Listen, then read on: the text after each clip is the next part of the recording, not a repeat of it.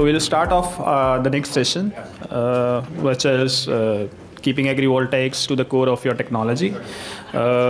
We have 4 panelists. I'll hand over the mic to Soodeh, who can introduce herself and begin with the presentation.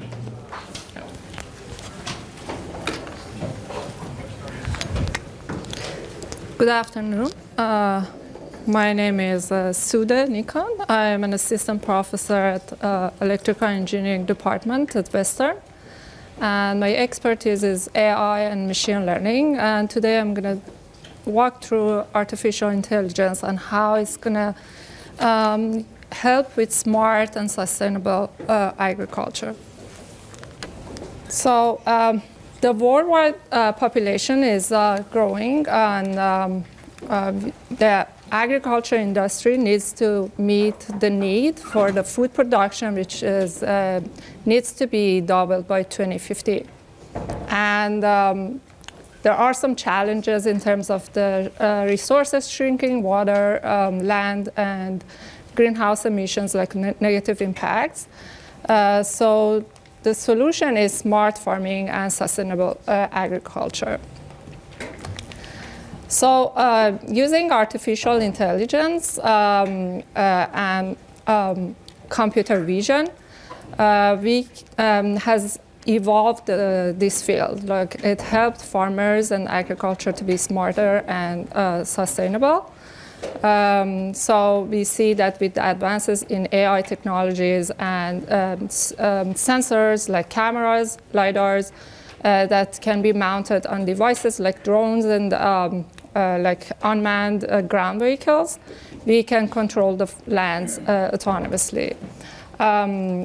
So this is something that we call precision farming that has been around lately, and it is improving recently. So we see them in scientific reports and news that it is helping farmers in saving some costs, having sustainable agriculture, by making right decisions at the right time and location, and also using autonomous control in some challenging environments, using some autonomous vehicles, like ground vehicles. And just in the past year, it has been improving rapidly. So we see that we can have early detection of diseases. We can have robots that can do the weeding and solve the issue of labor. And also we can have access to resources for everyone and connection between farmers and experts worldwide in real time. AI can also change the picture in agrivoltaics technology, so we can use them to control the tilt of the solar panels based on the shading patterns and based on the images that we get, and we can have the patterns of the shading and using reinforcement learning to control the panels and improving the energy efficiency and also the agriculture production.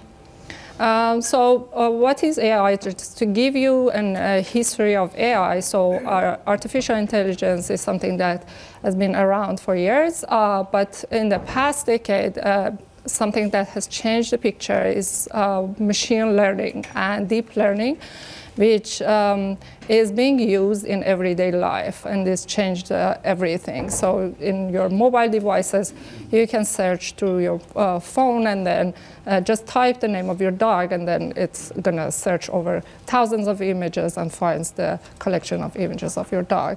So deep learning is based on what human brain does, so learning from examples. So you provide examples to the human, and it learns the features of different objects and identify them. So we do the same thing in something that we call artificial neural network. So it's the same neural network, it's the same neural system that a human brain does. So it has neurons and connections, and then you provide the inputs, which are, like, for example, the images of dogs and cats, and then it learns some features through mathematical functionalities, and then it finds the output for you.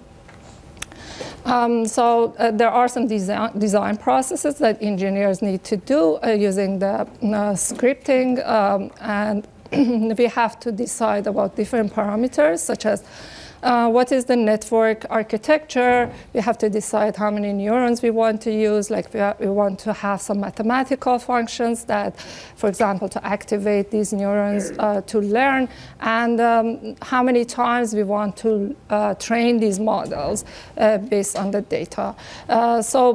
All of these processes are being done by the engineer and tested to find the ideal solution.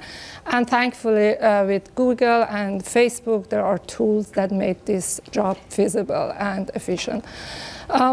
So then we have the network, and we want to train it using the data that we have. So this, based on the data set that you have and the scale of data, may take hours or days. And then you need some computational resources. So at a smaller scale, you can have it with a small computer and graphical processing units. And if you talk about larger scale, like larger farms, so then you can have cloud computing and having access to the cloud computing services. So just as an example, to conclude this, I provided an example of an application that we have in collaboration with Dr. Pierce and his amazing team.